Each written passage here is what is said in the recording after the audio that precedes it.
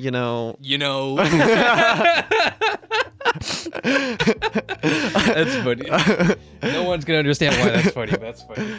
I have this horrible habit of, since my camera's the one that does the fade in, it's like I always feel like I need to start like I'm in the middle of a cohesive thought, and I just am like, with the weather, And also, I'm sure that we notice it because I've done it. I've had to do it like 3 times in a row.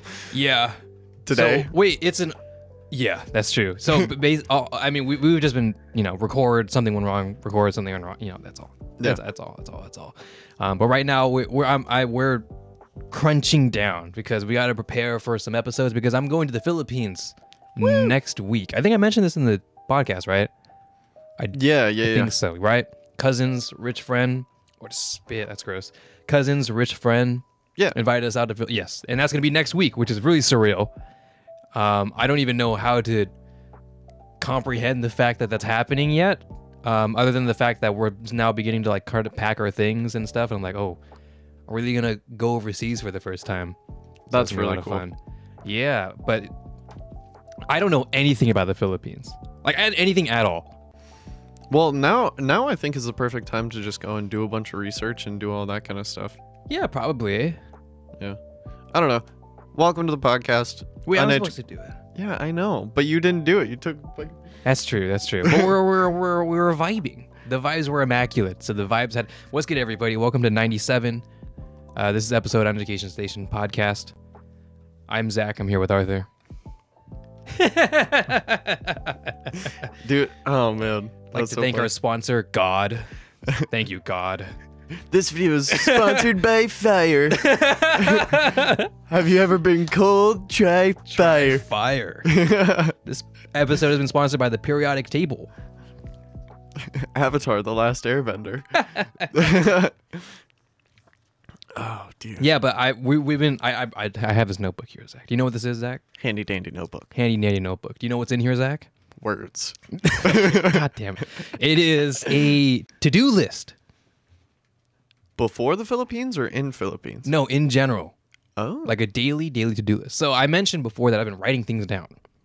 Why? I've been getting into, like, I'm a tech guy, but I've been getting really into writing things down.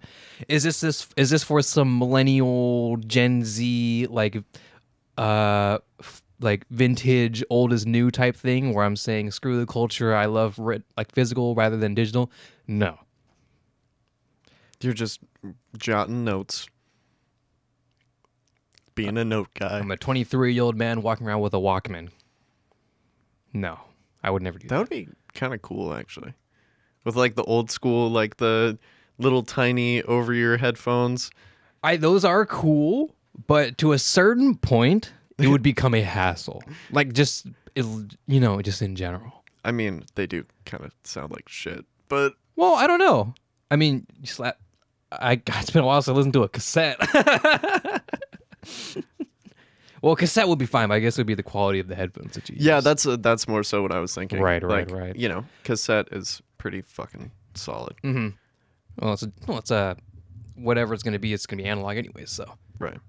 Sound, science things, it's fine. But anyways. Oh, Jinx, you owe me a blowjob. So I have this to-do list that I've been writing things down, right? And I've been doing it for a while. Let me see. Well, not like a while, but a decent amount of time. Let's see. The first thing was 10. What is 10 month? October. Yes.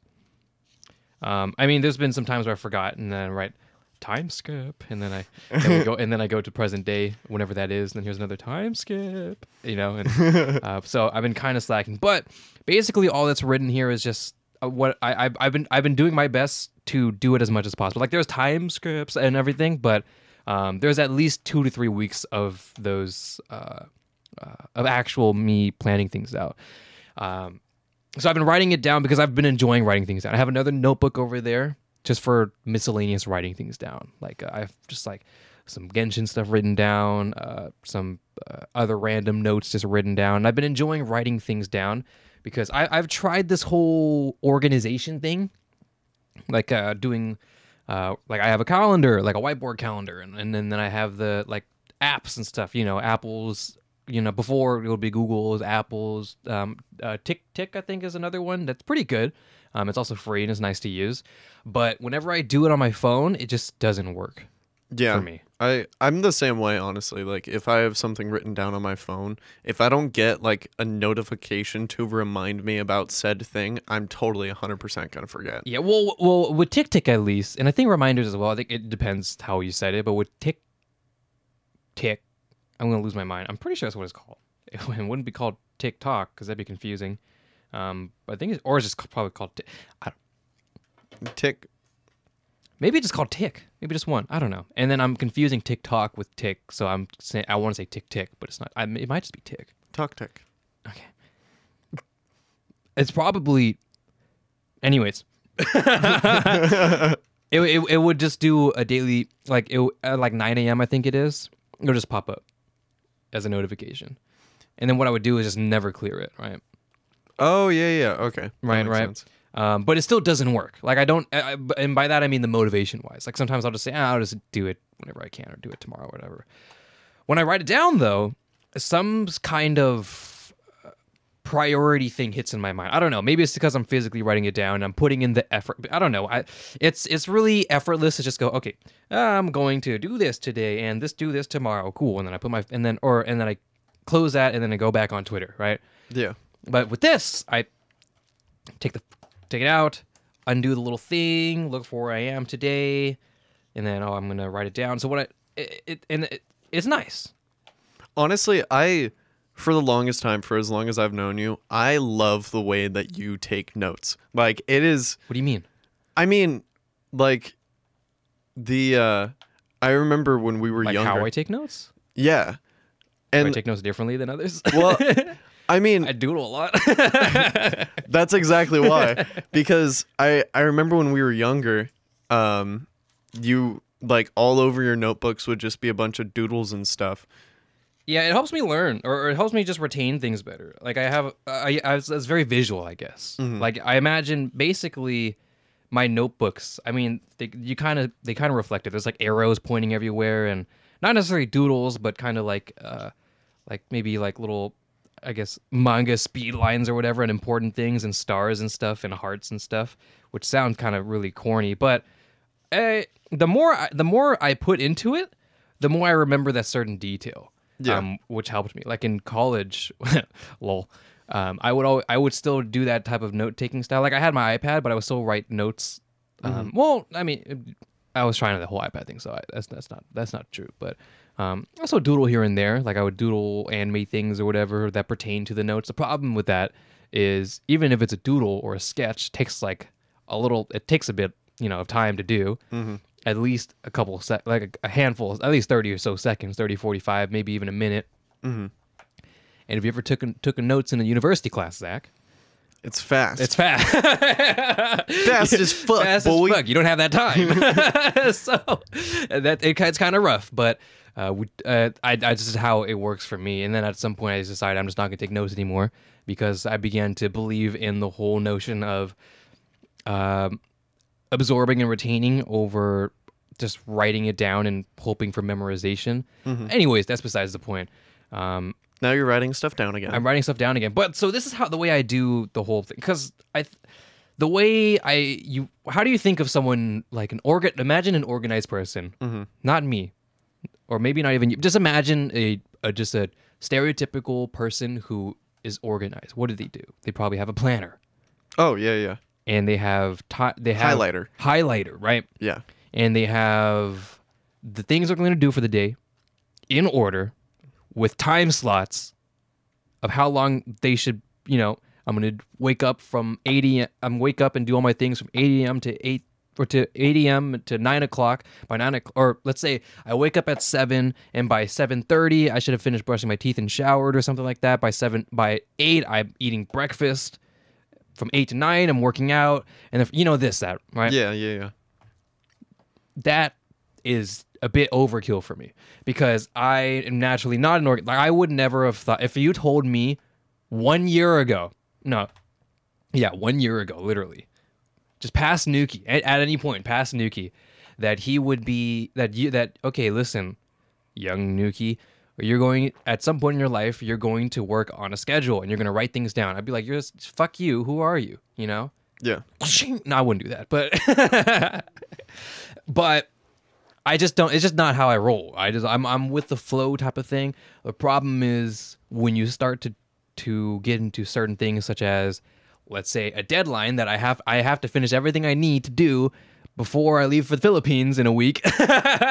You start to think about, okay, how can I min-max everything, all these tasks I have to do, like these COD edits, Uneducation Station, the podcast, other things that I want to do, so right. Things like that. So you just have to.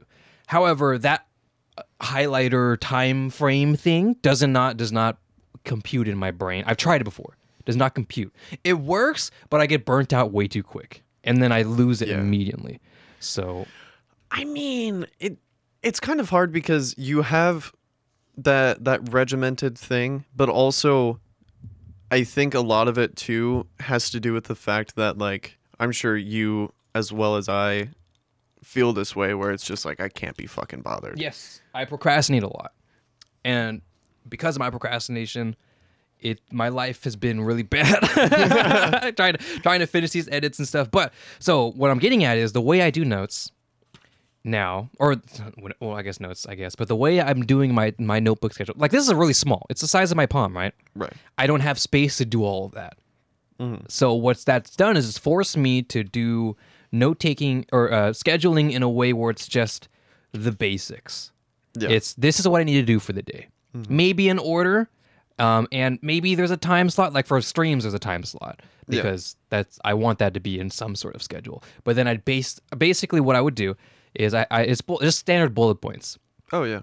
Bullet point, a dash, maybe an arrow. I do a lot of arrows. I like arrows a lot in my notes, but and a star. The star would mean like the important task, and everything else goes around it. What I'm trying to get at is it isn't no highlighter, organized, chronological time slot type thing. It's just, this is what I have to do for the day, and these are my goals that I have to do for the day, and I need to accomplish them these days. Whether at what time, at what point, I don't know, but this is just what needs to happen, and that's it. No more than that. No more complicated than that. No more dumber than that. I think that's the way to do it, though, especially for someone who's chaotic, or whose life is as chaotic as yours is. And I mean, same thing for me too. I really should just carry around a little handy dandy notebook and just jot stuff down. It's nice. I just went to Fred Meyer's and was like, this is a cute notebook, and I grabbed it, and then I was like, I should use it for something, and I use it for this. So I just skipped. I don't have a pencil on me right now. I think it left over there, but I have a pencil on it, and then depending on where I am, I leave it on my room or on here my setup. So what I do is every Sunday I write out what I'm going to do for the week. From Monday to Sunday, right? That's what I've been doing, and usually I won't plan for the week preceding, like 2 weeks ahead, because that's too much. Again, that goes into overkill. I guess overkill. Yeah, the threshold, it breaks the threshold into too complicated, right? Because then that's a bit much. The basics is all I personally need to do, so that's what I do. And I recommend this to anybody who also lives my lifestyle of I don't get a lot of shit done, or I do get a lot of shit done, but it's really sporadic. When I was in Red Reserve, back in Call of Duty days, I did work on a schedule because I was working for a corporation, so I have to finish, projects within deadlines and stuff, right? Right. Yeah. So I that was when I first got this whiteboard over there that you can't see on camera, but it's over there, and I was writing shit down, and I had everything. Like, I finished half my syncing here, and then I finished my sync here. I started doing cinematics here. It was perfect, and I actually enjoyed it to an extent. Like, it was actually kind of a lot of fun because it felt like a game almost. And as soon as you can gamify something, it's a lot easier. It's so much fun when you're able to kind of make it feel like you're doing side quests and all of that kind of stuff. I'm a side quest type of guy. I fuck main quest. I hate main quests. Dude, it's so funny. I just imagine, like, life is basically an MMO. It is. You're just running around developing skills and trying not to die. Except there's no respawn points, Zach. Yeah, I know. And no fast travel. Darn. Or no teleport points. Yeah, there. Yet. Yeah, I think. Oh my gosh, that's so funny. I just imagined like the types of people who fit into the different subcategories of people who play video games, like the Leroy Jenkins type. You know, as in like Monkey Brain Call of Duty. No. Like do you remember the meme of the Leroy Jenkins? Yeah, of course. Oh, okay. Just making sure. You know, just like going in balls to the wall, just like full sending life, basically. Oh, right. Those are the people who are like out skydiving and mountaineering and all of that crazy shit. I do want to go skydiving though. But that's a random side tangent. Anyways, and then there's like, you know, you could make an example out of like any type of style of gamer, and then gamers, and then you can apply it to like the different ways that people live. Gamers, gaming. It is nice to kind of gamify life as much as possible. Yeah. Well, it makes it easier, right? So it's less of a task, more of a quest.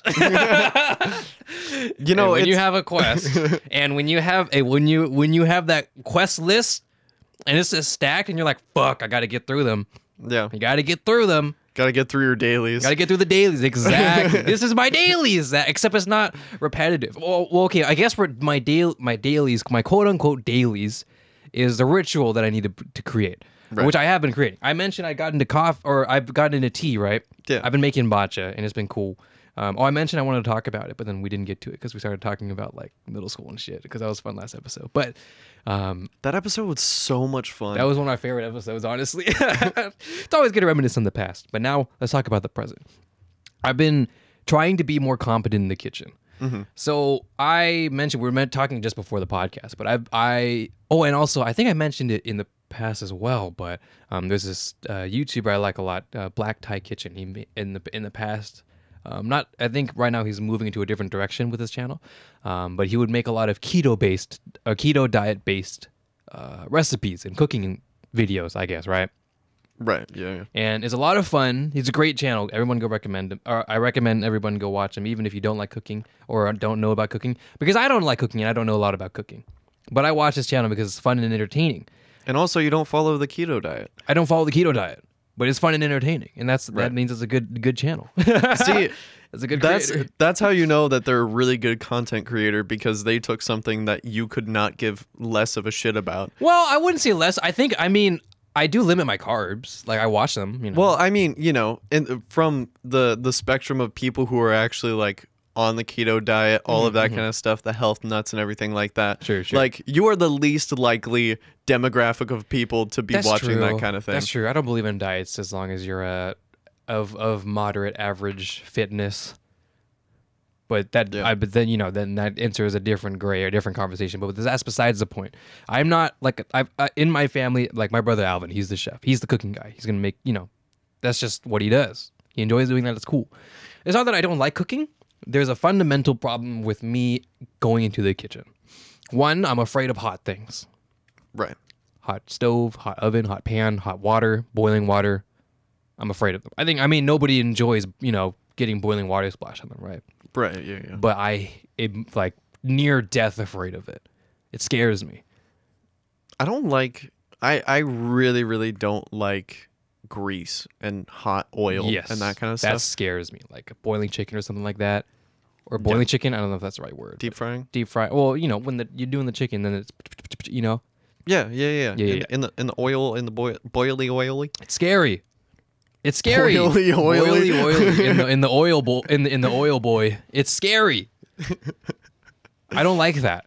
Like, I've always had this. I mentioned the pho pot. The pho pot. For those who don't know, I used to work at a restaurant. Well, work is a loose term, but I used to help out at a restaurant. And one time, I'm going to tell this story every time.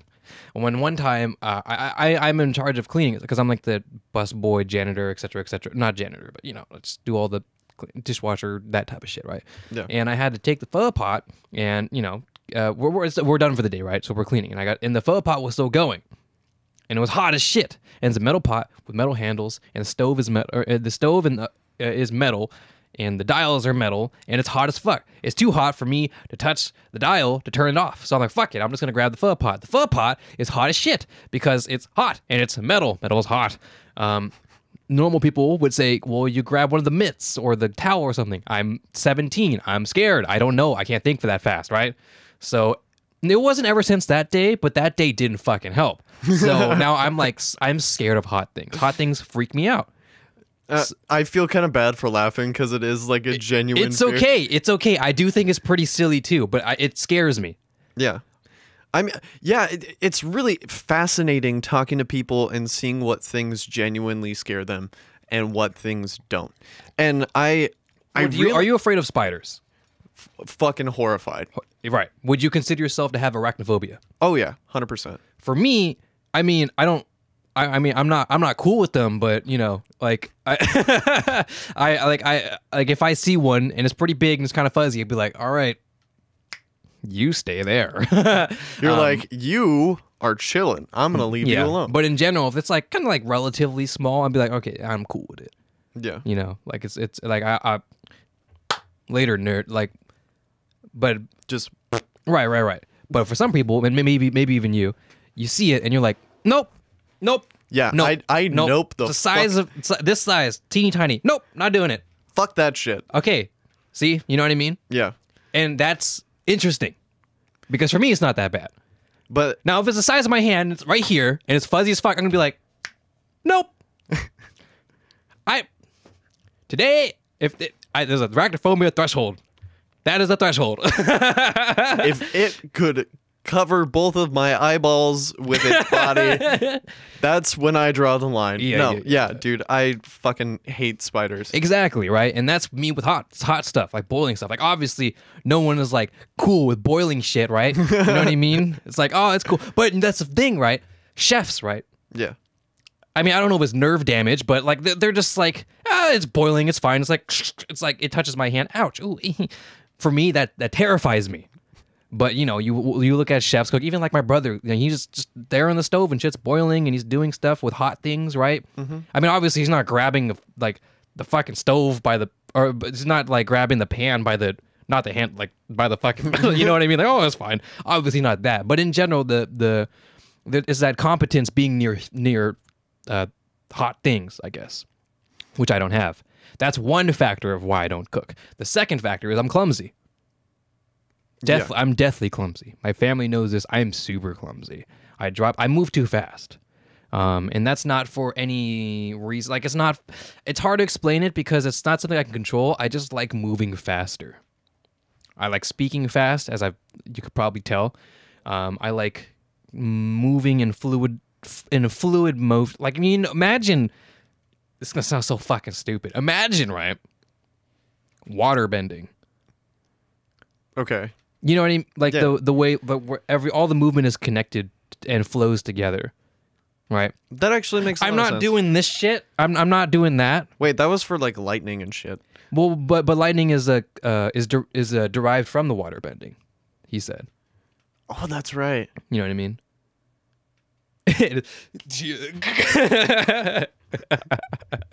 But I like just moving fast, and I mentioned before that I exaggerate my movements a lot, and it's not for any like I'm the protagonist type reason, like I am the main character of my anime type reason. Right. I just enjoy doing it because it's fun. Like when I worked at the bubble tea place, if the floor was slippery after mopping, people you be careful while we're walking around, right? Mm-hmm. No, I'm sliding around and shit, in my work safe non-slip shoes, just sliding around, spinning, and Michael Jackson, like that type of shit, right?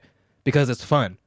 Yeah, I wouldn't say that particularly makes you clumsy. That just means that you're just a goofy fucking guy. What makes me clumsy is that doing so, I'm not careful. So I'm dropping things, I'm spilling things, and things like that. That's what makes me clumsy. because I do drop things, and I drop things a lot. See, so combine hot, scary, Hot, pain. scary pain things. I drop a lot of things, and I move very quickly. Bad news bears. Bad news bears. So yeah, it just doesn't work out. Although recently, since I've been a morning person, I've been slacking a little bit the last few days, but I'm trying to get back into it. Usually my reset is Uned, because I have to wake up in the morning for it. Right. Because we shoot at noon. But I like to try and, set up as much as possible beforehand. Mm-hmm. So if I ever fall off plus ratio, then Uned is my reset. Yeah. So yeah. Anyways, because of that, I've been making, eggs in the morning. Mm-hmm. Weird as shit. Like the first day I woke up, or when I remember this. My first day of this morning reset, 5 a.m. Ooh. 5 a.m. Everyone's like, "What the fuck, 5 a.m?" Don't worry, I know. The reason why I chose 5 a.m. was just because I woke up and I said, "Well, I took a Benadryl beforehand." Right? And if anybody has ever took a Benadryl, they don't remember it because they're knocked the fuck out. Bro. Benadryl is scary, man. Like, it works really. Like, if you take a full one, like, usually when we take it for, like, allergies or something, we take a half.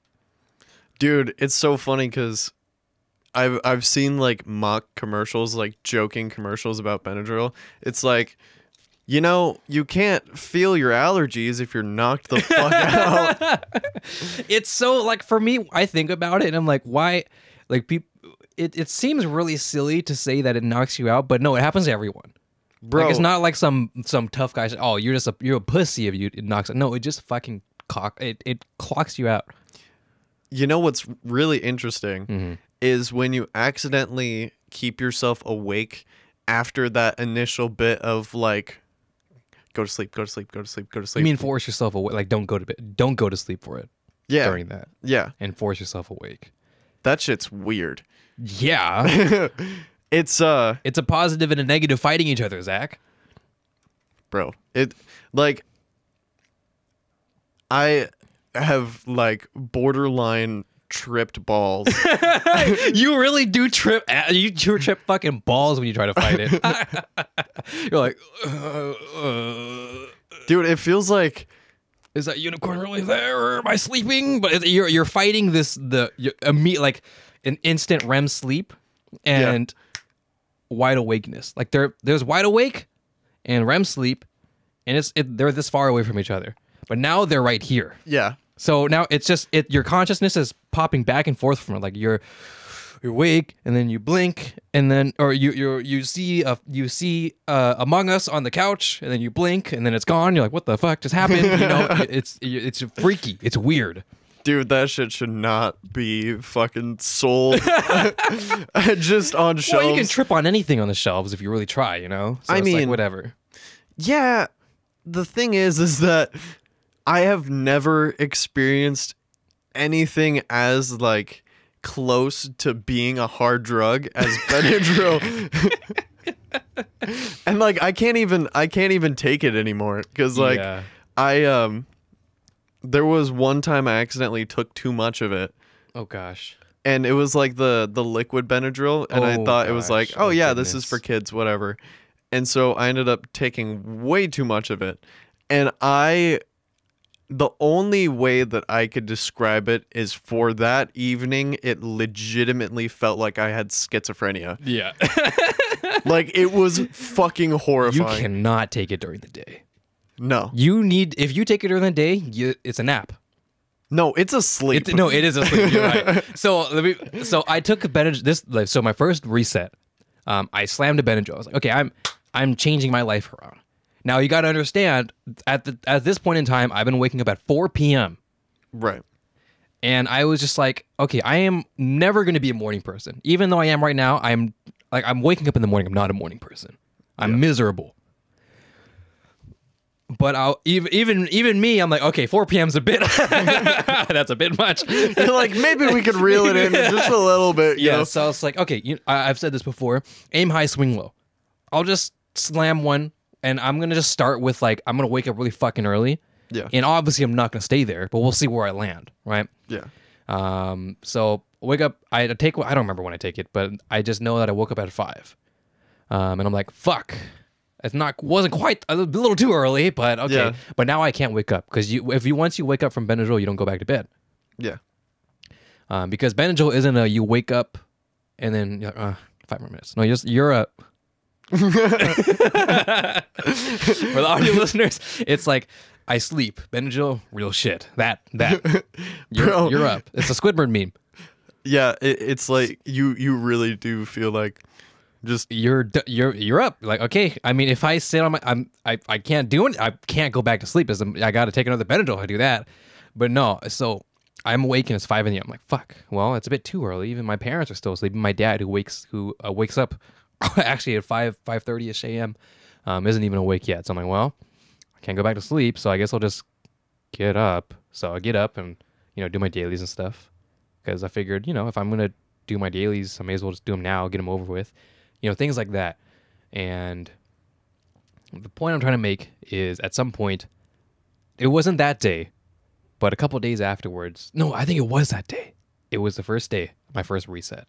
And at this, I did all my dailies and stuff, and by that point it was like 6:30, and then I worked out, and at that point it was like 7, and I'm like, well, fuck, I'm just gonna let's just make eggs or some shit like that. I'll make eggs, and I went downstairs, and I popped out the frying pan, just made some eggs. I made toast, put jam on it, fantastic, right? Put it on the plate. Put on the table, sat down, and I looked at the plate, and I was like, did I really just make eggs and toast? Bro, did I just do that? It is so fascinating. Zach, I don't even make cereal in the morning. In my 23 years of living, I've never made myself breakfast. I've been taught how to make eggs. That's it. It's really fascinating when your brain just is like, fuck it, I'm gonna make eggs and toast. I made eggs and toast. Zach, I grew up, I don't eat breakfast, but when I did, it was it was cereals, it was Pop-Tart, it was Hot Pocket in the microwave. That's all it was.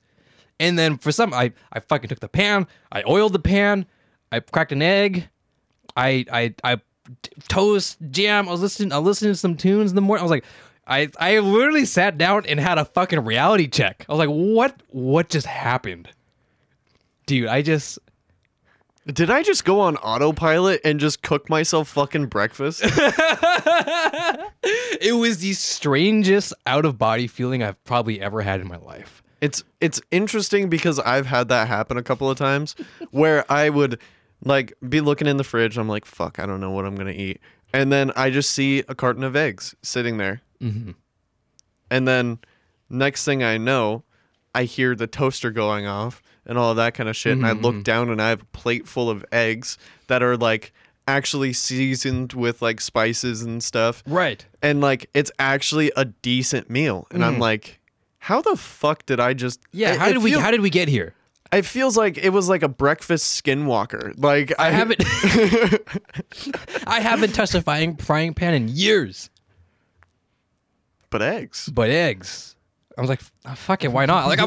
It's a weird moment because I'm awake. And right. I think that's the thing that people, morning people, kind of need to strive to hit, right? That moment of, okay, I'm awake. I just need to do something while I still am awake. Right. Because there's that limbo period of when you just wake up and when you're ready to work. Yeah. Right? We just wake up, ready to work. In between that is that limbo period. And the limbo period is trying to reach from point A to point B. Right. From waking up to getting from waking up to, okay, time to be productive. So that ends up being, I need to make breakfast, I need to work out or exercise, I need to do it, whatever that ritual is. Right. So now it's been making breakfast.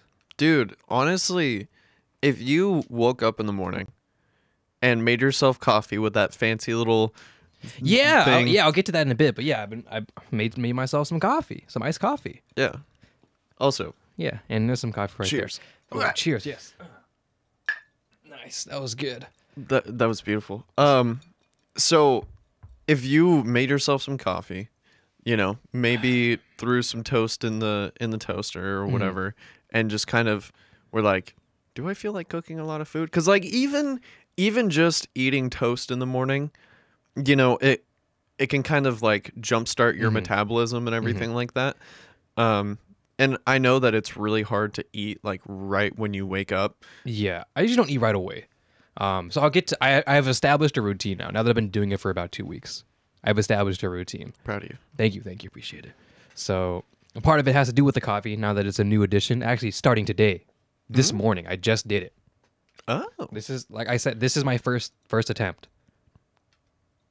oh, I thought you tried it with the instant coffee stuff. Oh, that was my first. Okay, so that was not good. I don't want to think about that.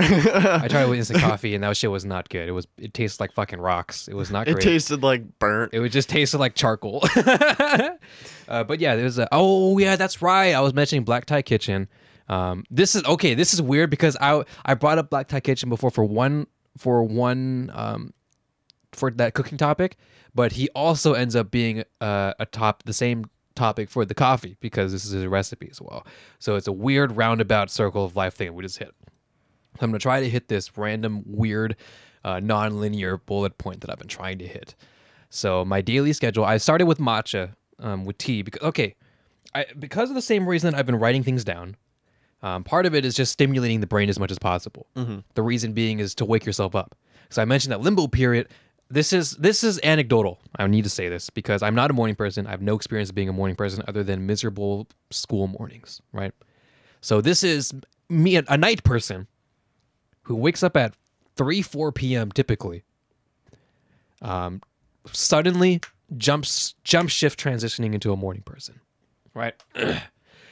So for the same reason that I've been writing things down, I got into coffee and making tea and stuff because I needed more things to do to stimulate the brain to reach from that point A to point B, from wake up to productivity. And I found that we have a coffee machine, right? Or a coffee machine, like what is it called? The Keurig? Yeah, that thing. The Keurig, and the pods and stuff. And it's nice, right?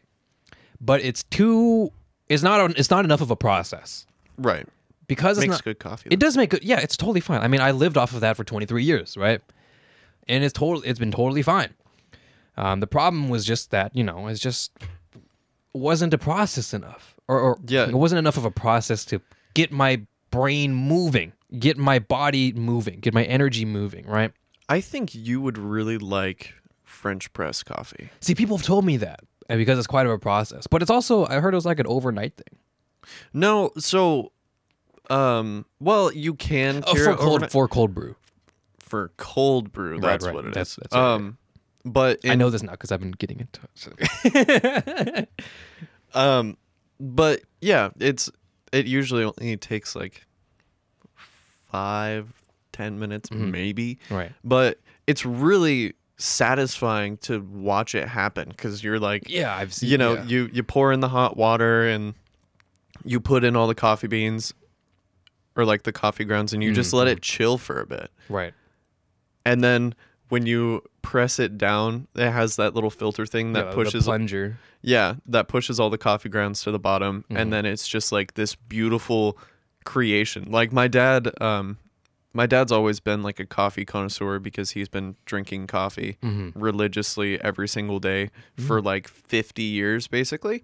And so he went through a phase where he was trying to find like the best way to make coffee, which I find absolutely fucking hilarious. But you do you, boo boo. Like, no, I agree. It is pretty silly, but it's better than the alternative of like going out buying coffee, like buying energy drinks and that kind of thing. Like honestly, if anything, I think I just need to be more creative with like how I make my coffee and those types of things. So you can replace energy drinks. Yeah. You get fewer migraines.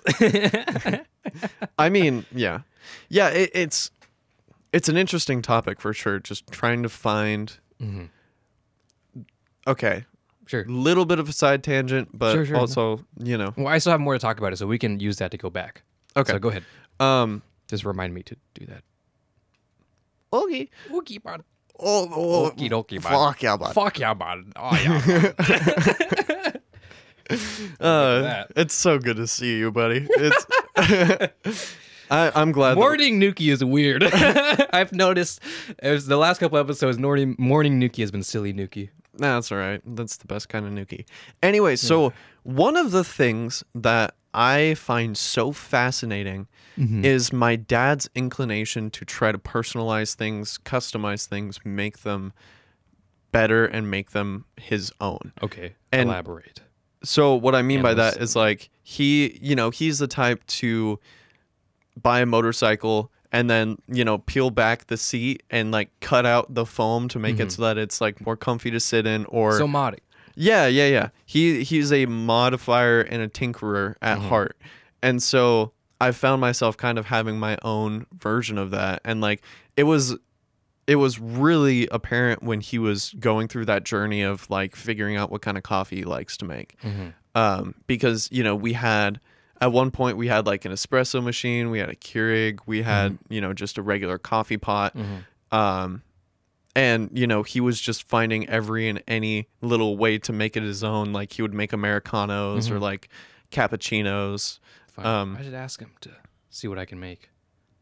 Yeah, I mean, it's really, really fun when you kind of go down that rabbit hole. But, he's definitely inspired me a lot to just kind of take things and mess with them a little bit, tweak them a little bit, and turn it into, something that is my own. And it's like, it's how it's mine.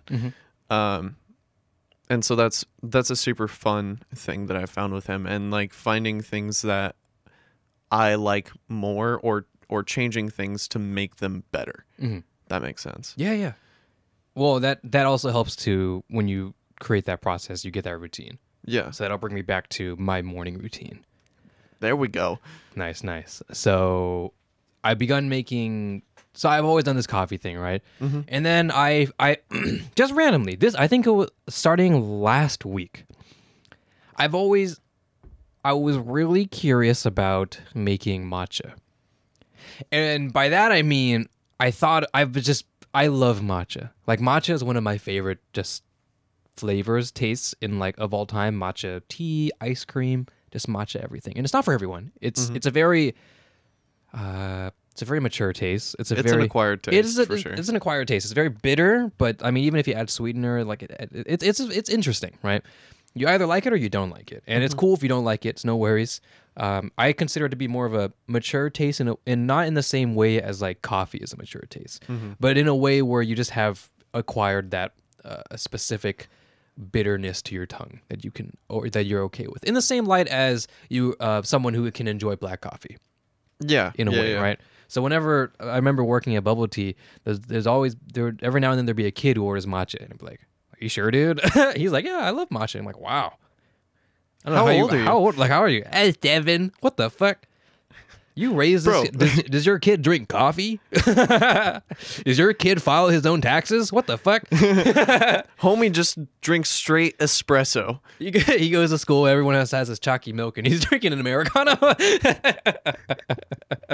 That's funny. No, but it's funny like that. But matcha is a very simple drink because all it is powder, and then you just prepare it how you want to make it for iced teas, for milk teas, for hot teas. It's pretty basic. And I thought about this and I was like, I really wanted to get into tea. Like, I love tea, but the whole process is really silly, and I also don't really like making like large batches of tea or anything like that. And I always wanted to make iced tea, but every time I tried, it never really worked out. And I was like, this fucking sucks. Because this may sound controversial, but I prefer iced over hot. Tea? And coffee. Ooh, interesting. I think I just haven't gone far enough down the iced coffee rabbit hole. I do really, really enjoy iced tea. I just drink tea for a different reason, if that makes sense. Like, so to soothe your vocals. Yeah, exactly. Yeah, when I'm doing shows and all of that kind of stuff. Like, it's generally the reason that tea is used for, just to kind of smoothen out the throat and the insides and stuff. Yeah. Especially like hot tea to expand and stuff, and to Yeah. So that's like basically the extent of how much I drink tea in general. Right. And I mostly drink it hot for that reason. Right. But I've had some really, really, really good iced teas, and I've had some really good iced coffee as well. I mean, I love hot drinks as well still. Like, I just prefer ice. Like, I love a hot tea. A hot tea is really nice. Like, it sounds so stereotypical in Asian or in anime, but it's like you take the sip and you go, you know that sigh? Yeah. That's so nice. It's just so pleasant. Going after spending most of the day outside in the cold and doing all this kind of stuff, so nice. you know, just sitting down with a hot cup of tea or coffee or hot chocolate or anything like that. Anything that you can consume without chugging is nice. Mm-hmm. You know, that you have to take your time drinking. Honestly, I think that is one of the things that people do with a lot of different things, like black coffee, Americanos, you know, a lot of really bitter things, like even I mean, you can still chug them, but it's not like as you drink it, it's more encouraging to just take it little by little. Right. And when you do things like drink black or drink, you know, this or that, you are able to maintain that flavor as long as possible. And especially with iced. If you don't finish your coffee in time, you're going to be a very sad boy because that thing is going to taste like shit. Right. You know what I mean? It's going to taste like water. Right. And because I'm a sipper, well, I chug a lot of things, but as I continue to drink certain things, I've begun to sip more. Ice has been more forgiving for that matter. So anyways, I've been getting into matcha because it's super simple. And I have my own little recipe. It's just, it plays on someone else's recipe on YouTube that I found, but I kind of made it, just kind of adjusted a little bit of my own, where I do, you're supposed to do teaspoons, but I have a scale, so I just measure it by scale, about 3 grams of matcha, which is a good amount. Usually you go by like half teaspoons, or teaspoons rather, because matcha is really strong. So you don't want that much. Like matcha is like basically it's like how much caffeine do I want? That's how much matcha I put. I was here when you made it for the last That was episode. pretty strong. Like, I was testing the waters, and I realized, like, I do 10 grams of matcha. That's a lot. I realized that was a lot after I thought about it, and I thought about how much matcha how much matcha we used to put in our drinks when I worked at Bubble Tea. And I was like, oh, maybe I'm putting too much. Were you just fucking wired after that? No, honestly, not really, because I was an avid Red Bull drinker for like my entire year of high school. So caffeine, it takes a bit, you know. I realized to really get wired. I realized I'm the exact same way, and like, bro, okay, can we go down another rabbit hole? Sure. So as long as we have this one topic that we keep trying to reroute back to, we can stay on topic. Well, it's topical to the extent of like we talk about like coffee and matcha tea and all those types of things, and then we talk about like why people drink it, and then it's like what a classy episode. the caffeine pinky out episode, you know what I mean? Ooh, pinky out. Pinky out. But you know, you SpongeBob episode pinky out. What that was the water one, or when he was going to meet Sandy for the first time. Oh yeah. Pinky out when he was like dying. water, pinky out. Before he took before he slammed that flower vase, he's like pinky out. So funny. Sorry, go ahead. What I figured out is that my tolerance for caffeine has grown exponentially, and I didn't even notice it really. Because there was a period of time where, this is surprising, I drank 3 energy drinks a day. And I mean, not surprising to me because you and I both, so you know.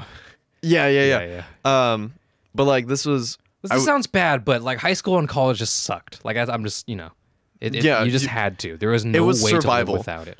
And for people who are like, oh, that's too much, and then you think about it, oh wait, you know, I probably drink the equivalent in coffee. Yeah, or in like bangs or stuff like that. Bro, bangs are dangerous. They're very dangerous. Yeah, so I went from drinking 3 of those a day to like, you know, I would have an energy drink or like a coffee every day. And you know, that was just kind of like to keep the baseline, you know. And then I realized, so fast forward to present day, you know, I was hanging out with Jackson, and Jackson was going to go to the gym, so he took pre-workout. And he ended up realizing that the gym was closed after he took the pre-workout, so he was like, yeah, he's hyped. Yeah. And so we decided to go rock climbing, and I ended up taking the same amount of pre-workout that he did. And I mean, granted, I felt like I could, conquer the world and fight God. Yeah. But, it wasn't like I wasn't nearly at the same place that Jackson was, which was super fascinating. And, we talk about how different things affect different, or like how different things affect people differently. Sure. Like, you talk about like alcohol or, any type of drug, how it can like, it's very individualistic, the way that it affects your mind and it affects your body. And the same thing goes with caffeine and sugar and all of those types of things.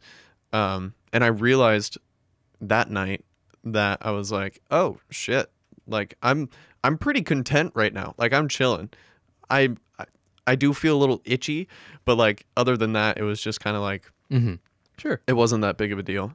And so that was kind of that moment where I was like, oh shit, my tolerance for caffeine is way too fucking high. Yeah.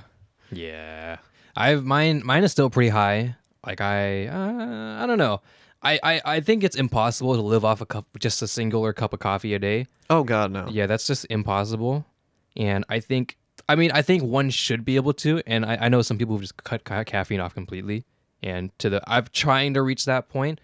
But that's it's gonna be a gradual decrease. Probably as I become more of a morning person, get more routine, and probably when I start working again. When I start adopting a more normal person schedule. Right. And it could be possible I only live off a cup, or even cut it off completely, because I know just caffeine is just not incredible as far as like things like anxiety and stuff. Right. But that's a whole nother topic. But these are kind of small steps I'm taking as I'm going back into this whole routine thing. But I want to blame, which ends up being another tangent, but I'm not going to do that because maybe that can be another reserved thing. Because school, I talked about it a little bit. School was not helpful in that whole caffeine ordeal. It really wired us to make us just consume unhealthy, ungodly amounts of caffeine in order to operate in early mornings and late nights. To which people say, "Oh, well, you go to class and you just do your homework, and as soon as you get home from school, and it's fine, right?" It's not fine. Why is it not fine? On paper, of course that's fine. Why does it not work? Well, because you have quote unquote homework and tests and stuff for every single class for 6 periods that you need to finish by the end of the day. Right. And also they have this expectation of you to spend multiple hours on the homework. And I mean, it only ends up getting worse as you continue education and all that kind of stuff. So like the dependency on caffeine, especially for the procrastinators like us who end up waiting until the last minute and submit a paper that's due at midnight at 11:59. Let's do basic math, Zach. Okay, there's 24 hours in a day, and let's say you need 7 hours of sleep. Let's just use that number. Okay. Now that's a lie, because studies have shown youths actually need about around 9 to 10 hours of sleep. But for now, let's just say 7. So 7 hours is already gone. So now we're at 17. Yeah. 17 hours. Yeah. You have 6 periods, and each of them, and let's say that we're going to equate an average of an hour, or so six periods, and that's going to equate to about, let's just say 6 hours. So 6 more hours is gone. So now we're at 11, and each class is going to have an average of an hour per day for their homework. So that's another 6 hours.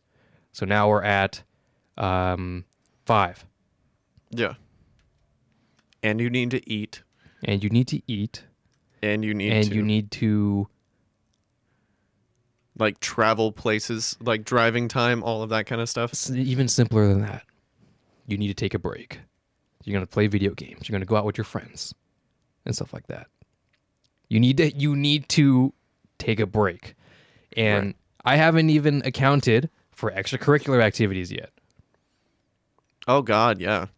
So all of a sudden, how in the fuck right. is a 16, 17-year-old not supposed to consume copious amounts of caffeine in order to maintain that schedule. And also that is giving like zero wiggle room. And some people work after school. Right. And some people live far away from school or commute really far from school. Or live in a situation where they have to do things, or maybe even they have to do groceries for their family because they're already out or something. Yeah. So many layers add to this whole thing where it's like, okay, you're telling me that I shouldn't, as a teenager, I don't need caffeine. Shut the fuck up. Because they're not going to let me drink it in school. Well, it's frowned upon. Yeah.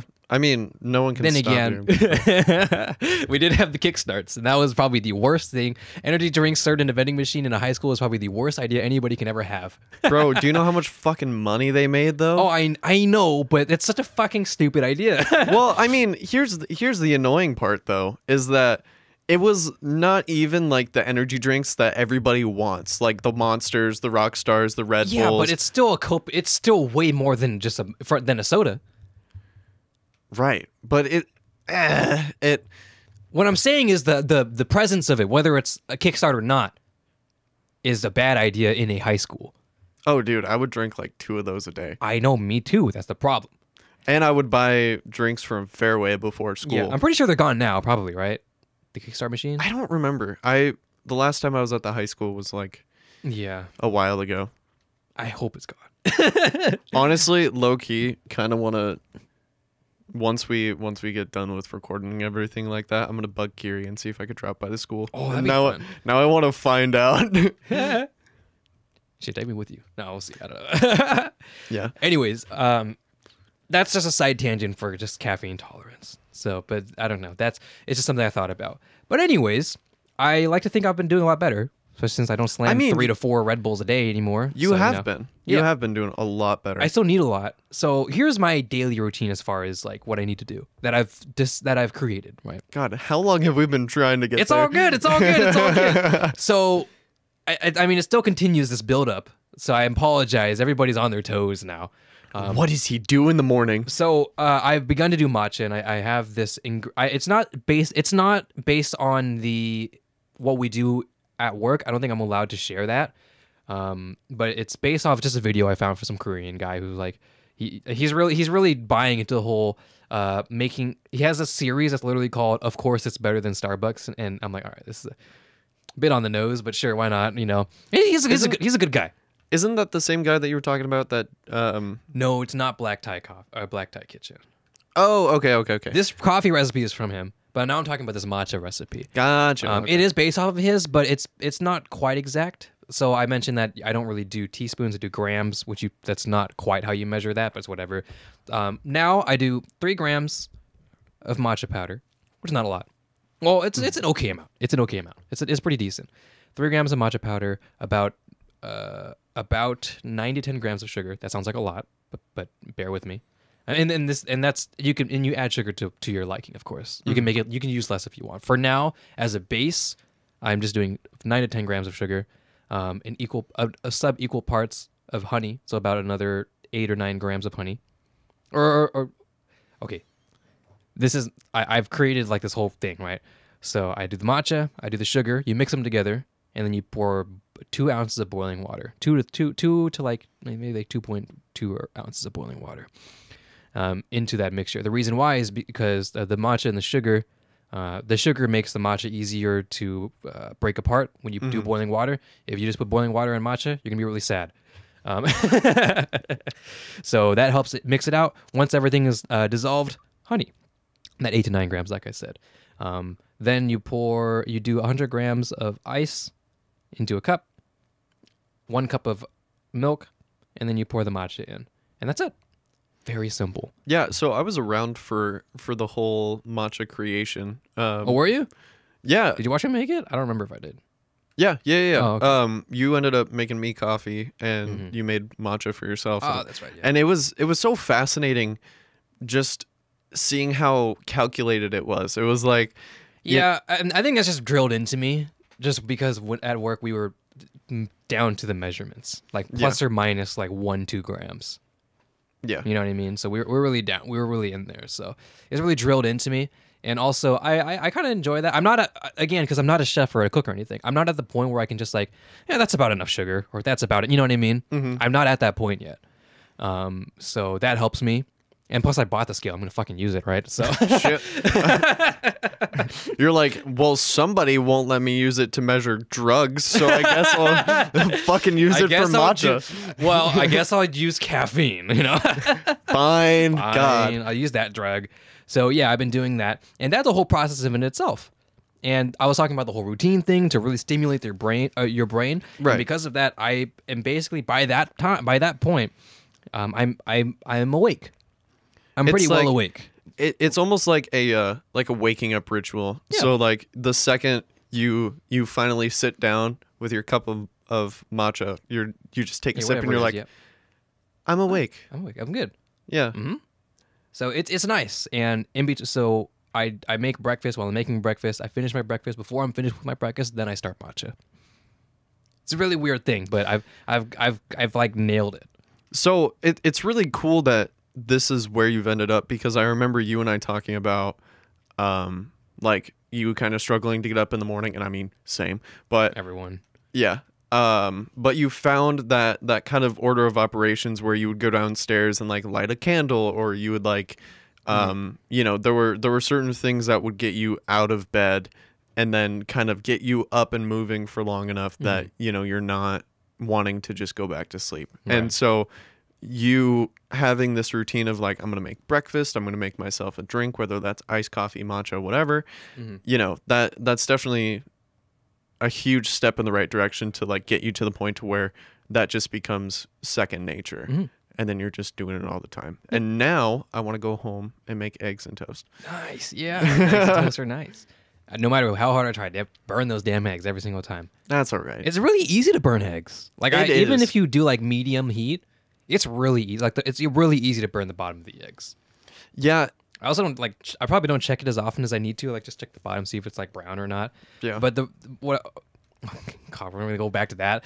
It's just like the top of the egg. You know, it's all yellow and white. It's real, and then on the bottom it gets browner and browner. And And the way we make eggs, we don't scramble them, so we're not really flipping it or anything like that. So I don't really see the bottom. So my mind, as someone who doesn't really cook a lot, I look at the yellow and the white. And I'm like, that's not cooked yet. And then the bottom is just, It's just black. it's about to catch on fire. Homie needs an angle grinder to get that top layer of fucking char off. Yeah, it's not great, but it's not that bad. Like I'm getting better at it day and day. But that brings me now to coffee, which I've tried. I remember when Brady came on, he did the French press thing, right? And he had this. Oh, that's right. Yeah. Ever since that day, I was interested.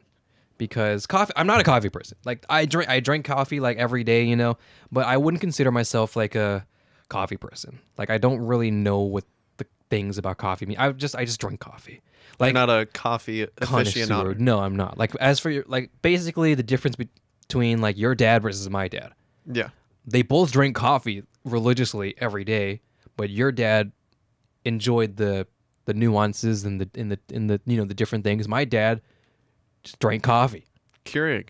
Yeah, Boom. Keurig every single day. It was for utilitarian reasons. Right. Same with me. But I always thought that the idea of like coffee and what's the word? Like barista? Is that the word? Barista.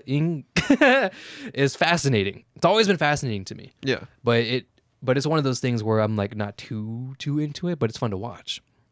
And it's fascinating. So I don't know how far I'll get into just making coffee, but as long as I obtain this ritual. So I got a dripper type of thing. It's like dripper, and I bought this kit in this heat safe glass thing. I got like I have a whole little teeny tiny setup, and it's really nice and cute.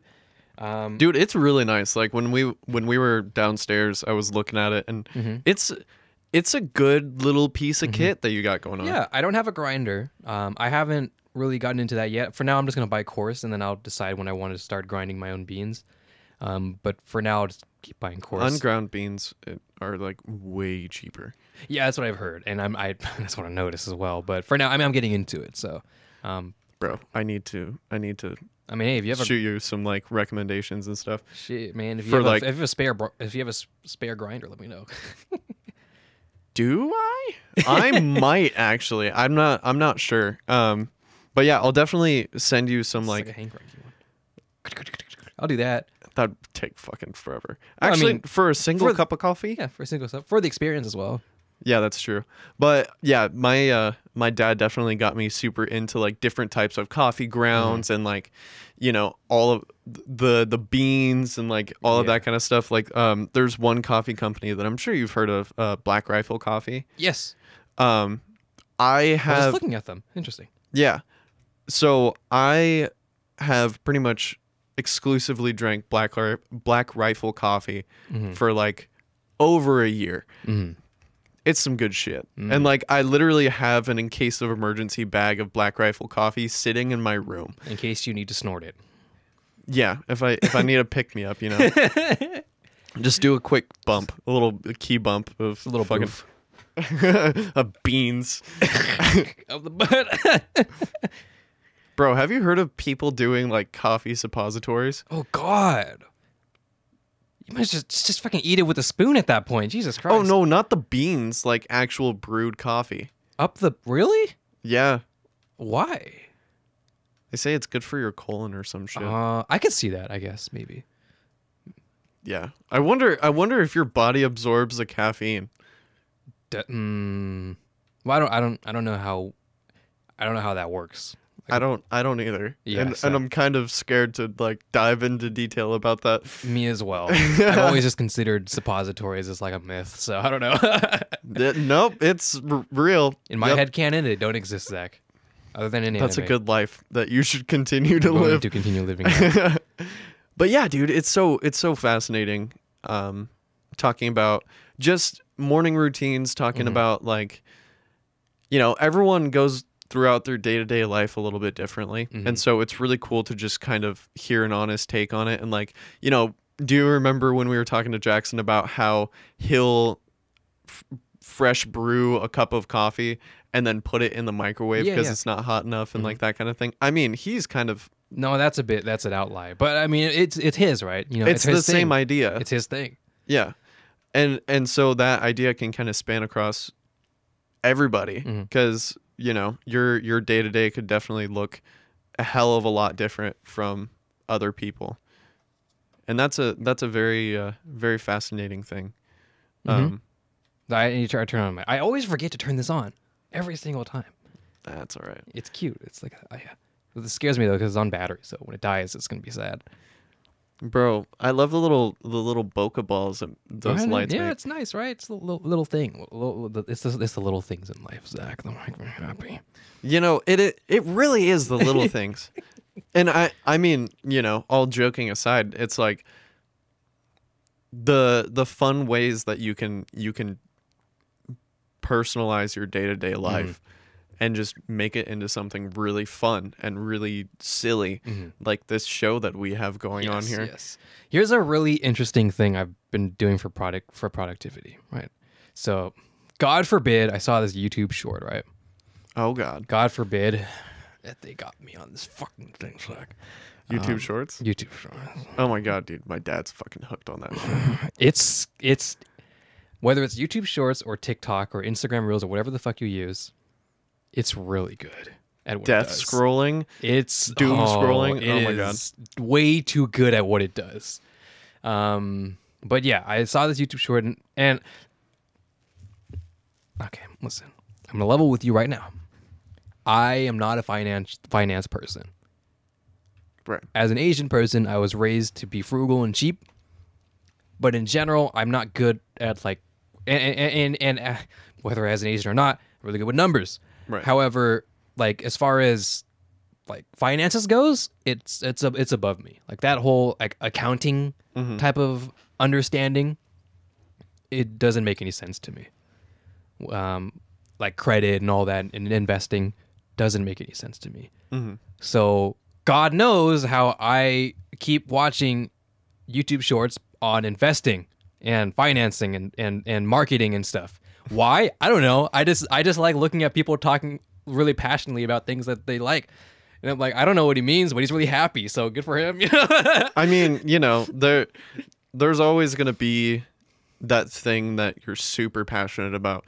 And I mean, I don't know what he's talking about, but he's really happy when he says it. So sure, why not, King? Yeah, something, something about Dogecoin. I don't know. Something about Dogecoin. No, so this guy, I'm just sorry. I don't remember his name because that's how bad YouTube Shorts and TikTok is. You don't retain those type of things. Right. But he's a really buff ass dude. He may be on TikTok as well, but he's some buff dude, and he owns like a multi-million-dollar marketing company type thing. I think he has a hat. He wears shorts. Has a beard. Yeah. He may be on TikTok as well. I probably could find him if I just scroll a little bit on his shorts. That's how bad it is. But like I don't know what the fuck he's talking about, but like the things he talk about is really cool. So sure. And he had this thing where he talks about how he wakes up really early. Like his routine is he wakes up really early, like 5 in the morning or something like that. And as soon as from the time he opens his eyes to when he's working is like 30, 40 minutes. Now that's a bit extreme for me, but his idea is that as soon as he works, let's say he wakes up and then starts like working, like his job working around 5:30 or so, 5:30, 6 o'clock. And he just continues working and working until around lunch. And by that time, he's already slammed through a whole work day, and then he has the rest of the day to do whatever. Yeah. And I'm like, that makes sense. So I've been trying it. You smart.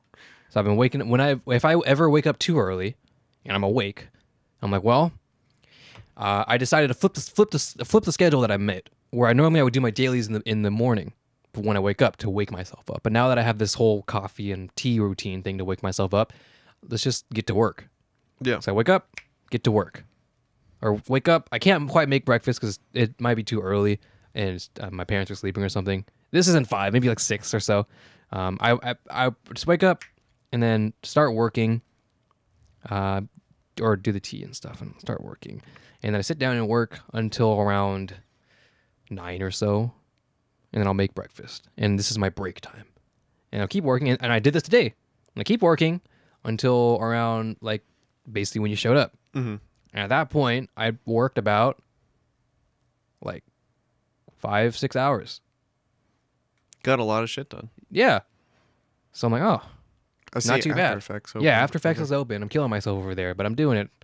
I mean, you're back on that grind. I'm back on the grind. For not at the grind. It's just for fun. Fun, but yeah, just work, right? Yeah. And I'm like, well, it's interesting because I've got like basically a whole almost not quite, but almost a whole workday done. Mm-hmm. So now after the podcast, or even if I wasn't doing a podcast, after I finished, a workday, I eat lunch and then I could stream. Yeah. I could literally do work and stream in the same day. Which is crazy. Yeah. So after this podcast, I'm going to stream. Or after this shoot, I'm going to stream. And then after I finish streaming, I also have time to, finish any more work I need to do or just hang out, play video games. For sure. And it's interesting because it kind of works out like that. And it's like once you start, it's hard to say, like, because I mentioned I'm not the highlighter guy, right? I'm not the timetables guy. I'm not the time frame guy. Mm-hmm. Do this during this time, do this time, right? But what I do enjoy is having a rough idea of that. Right. So maybe not necessarily a time, like time slots for things, but time suggestions for things. Right. Is how I'm operating. So it's not too complicated. Like it's not too loose, but it's not too strict, but it's not loose enough where I can procrastinate. It's like you should probably do this around this time and probably finish around this time.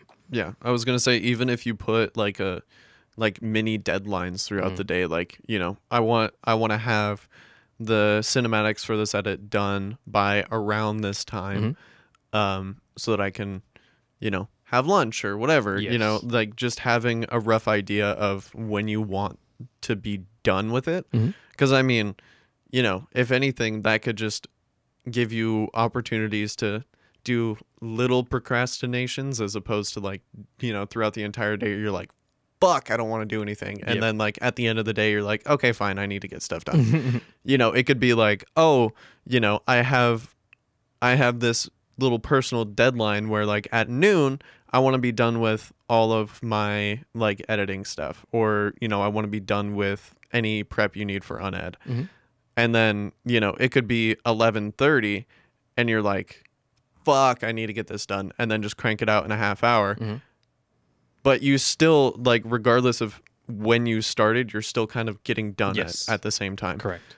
And so that could be really helpful, honestly. And I should really look into doing something similar like that. I mean, you know me, I'm not I'm not a schedule person. Right. So even a method that I'm doing right now is working pretty well. Not too hard on myself, but not too lenient on myself as well. Yeah. A nice healthy middle where I can still kind of slack off if I really feel like it. But things will still get done. Right. And still having that accountability of like, all right, fine, I'm done goofing around. But I do have to take naps. I'm now a nap person. You are? I'm an afternoon nap person. I have to in order to survive. There's absolutely no fucking way I can live. Like I've already had a matcha and now I'm having a coffee, and it's pretty strong actually. You took a taste. Yeah. This is with 30 grams of coffee beans, so it's pretty strong. So I have there's a lot of caffeine in this cup, but even at this much, I'm going to crash. Well, that's how caffeine works. So, but also if I go to bed at midnight. And if I wake up at like 5 or 6, I only get 5 to 6 hours of sleep. So I have to make that up with a nap. Right. Right. It just has to happen. Even if it's not like an hour long, like 20 minutes or something, I just need to rest my eyes for a bit. You know, it's kind of funny because I went to bed at like 4, woke up at 9, and I'm here. Yep. Well, I mean, honestly, you can function with like 4 or 5 hours of sleep. It's like possible. Less than ideal, but less possible. than ideal, but possible. I mean, I basically did it my entire uni adventure, so yeah. But it's not ideal, but yeah, possible.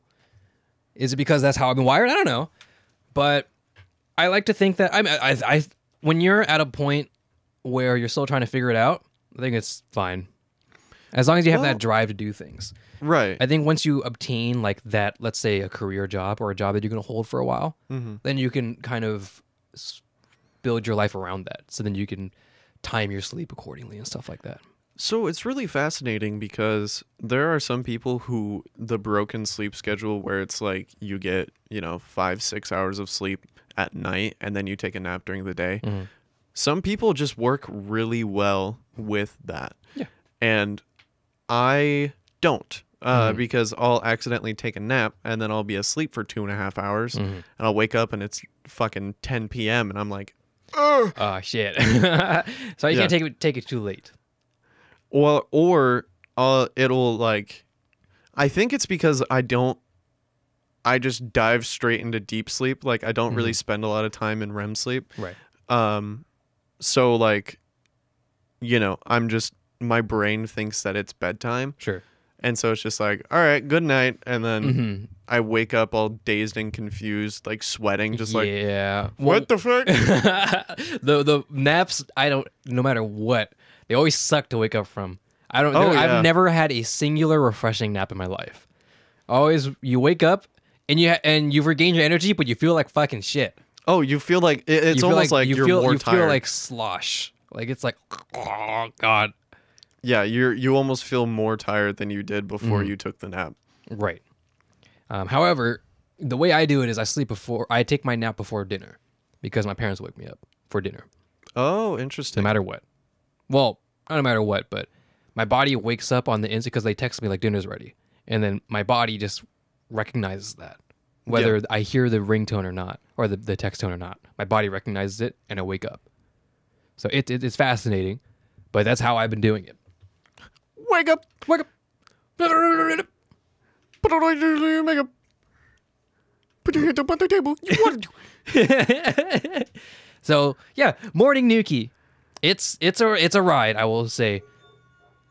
Oh yeah, that's right. I forgot. We're shooting Wednesday, so the garbage truck people were here. I mean, we almost beat them. Almost. That's true. We did shoot a little bit, a teeny tiny bit earlier. Not too bad. Not too bad. Oh, second topic, or kind of same topic, but I don't know. Since I'm going to the Philippines, I'm having headphone issues. I'm having headphone problems. What kind of headphone problems? You see that box right there? See what that is? Mm-hmm. Oh. Wireless headphones. Okay. So I do own AirPod Pros, right? AirPod Pros. What's the problem with AirPod Pros? Or just this form factor of wireless headphones? They could get lost. Yes, that's true. What's another problem? If I'm taking a long flight, They might die. Because they don't have enough battery. Because they're not built to do that, right? Right. So that's why people gravitate towards the larger ones, like that over there. I have some Soundcore or Anchor Soundcore Q30s, which is not their cheapest option, but not their most expensive option, like in the middle. Yeah. And I've been trying it, and I realized that I have spoiled myself in my audio quality. Because of the Sonys? And because of the Sonys, because of the Sennheisers, and because of the AirPod Pros. Why? Because I've been enjoying less bass, more mids, as well as more neutrals as well, but more mids. And I put those things on, Zach. I'm listening to it, I'm like, dude, this is fucking garbage. It's just like... I'm like, okay, there is a few factors going on, right? One is I'm not quite in audiophile territory. That is way too far, like in of my reach. I'm not even close to that. Right. But I have had I've had the ability to try flat headphones. Like when I behind you, the headphones that I use for my piano, the bigger ones, the kind of DJ studio looking ones with the gold. Oh yeah. Yeah, those ones over there. I love those headphones. They were my first quote unquote studio monitor headphones. I do think they have a bit more of an emphasis on a lower end, but in general, a more neutral, flatter thing than like your Logitech headset or whatever. Right? Yeah. Your gaming headset, right? Mm-hmm. Completely different. I fell in love with them. They're super cheap as well, so I was a big fan of them. Use them a ton before I got the Sennheisers that you have right now, which I love. These ones. So I got into studio monitors pretty quickly into my editing career because I realized they're way better. Anyways, but there was a time when I enjoyed the Skull Candies, right?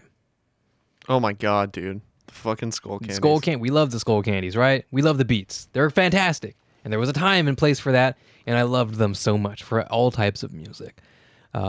So after using studio monitors for, maybe 4 or 5 years, I tried on, finally, some average consumer headphones, such as those over there. And I was not impressed. Now, here's the issue, right? So, those are $70, about $70. So, for what else are we looking at for popular wireless headphones? Like the Sony WXM, those ones, right? The Bose, what is it? Quiet Comfort or they have Bose Comfort Quiet, whatever they call it. I don't remember. Yeah, those are the headphones I have. I think the so. Over-ear headphones I have. Yeah, but the wireless ones. Yeah. It's like $300. Probably not yours. I mean, they have different ones. 200. 200, sure, but they have different ones, right? Yeah. So the big ones have always been like, or the really popular ones, the Sony ones and the Bose ones, and I feel like I'm forgetting another one, but it's off the top. I'm losing off the top of my head. But that $300 range. Yeah. And I mean those have bloated bass anyway, so that's besides the point. What I'm getting at is I don't know if one, I'm old, and my ears can't take the bass anymore, or two, it's just I have just understood a more refined, balanced tuning, and it's just better. I mean, honestly, which I agree with, but like, is that really it? Because that I listen to that and I think that it sounds bloated and bassy, right? Mm-hmm. Well, not really bloated, but it's really bassy. And I'm like, well, there was a point in time where, or I think average, like that's like an average, like everybody enjoys that. Yeah. So I'm like, what happened? Well, I think it's just one of the things where I got a taste of, fine dining or whatever. You know what I mean? Yeah. But here's a difference with that. It's that it's not like those are $70 and these are $200, right? Mm-hmm. Now, obviously, the difference with like wireless and stuff like that, but those were $100 or so, and my IEMs, my Arias are $70, and my Chews that I have are $20. The cost, and my AirPod Pros are $250, right? So I'm not even AirPod Pros. I'm not talking about price at this point because the price the price ends up being quality, different like quality of life qualities, build quality, tech feature quality, user interface quality, or what am I trying to say? Not user interface, but there's a better word for it. Usability? Not usability, user experience. Right? The experience of the user, like how it is work. You know what I mean? Like how nice it is, right? Mm-hmm. And those things will come at a cost, unfortunately. But what shouldn't come at a cost, well, at a certain point, of course, but what shouldn't come at a cost is tuning. Mm-hmm. How you tune your drivers. Like if you're going for you decided on a bassy, like they decided, or whether it be Anchor or whatever headphone, they decided on a bassy sound signature. Mm-hmm. That's what they decided on. I mean, I don't know. I'm not too into the headphone thing, especially not anymore. But I don't know how much money these things cost. But to my understanding, I mean, you look at IAMs for like a quarter of the price of popular consumer cans, right? Mm-hmm. And you're like, why the fuck? Or even like my statuses over there, the status, whatever I fucking call them, status DJ Duo, the gold trim ones that I said with a more flatter, yeah. Those ones. Those are $50, or it's like I think they're like $60, $70, right? Which were the same price as those. Yeah, and they have completely different tunings. So that's how we end up going down the rabbit hole of like cabled versus wireless, and like no, not necessarily. It's just not cable versus wireless. It's just what tuning you decide to make your headphones. More bassy, that's true. Like the levels and everything like that. Okay, that's it. And Arthur, you fucking stupid bitch! Or you can just change it with EQ because Soundcore they do have they have an app with EQ, and that is true. Ooh. And they have a flat mode, and you can make your own EQ and stuff too. But my problem with EQ is once you start messing with EQ, you are messing with it digitally, not analogically. Analogically, right? Yeah. You're messing with ones and zeros, and when you're messing with ones and zeros, and you're changing the ones and zeros, artifacts happen. And I am really, really sensitive to audio artifacts. It bothers me. Some people may not even notice it. If that's the case, good for you. Low bitrate audio, like even just like slightly, or you hear an audio artifact, like a slight bitrate crunch. It's so slight you barely hear it, but I hear it and it bothers me. And you can hear that whenever you play with EQ, generally, and that sucks. I hate that, and you get that. And even though I go on EQ and I have I basically just kill the bass off almost immediately, and even if I do that, it's still really rumbly. I don't know. I'm just so upset. I don't know if I'm just not looking the right places, but I just can't find a neutral Harman tuning. The Harman curve, I think is what it's called. Is like a statistical quote unquote average person's preferred listening thing. So there's like an EQ curve that's been surveyed and scientifically not proven, but like given X amount of people, this is the preferred curve. And that's basically where a lot of professional audiophile headphone things, well, depending on what they do or not, need to basically try and hit that Harman curve. Right. And I enjoy that Harman curve as well. So I am of the majority. What's interesting is when you end up listening to headphones that have a completely flat sound profile where everything is the same volume.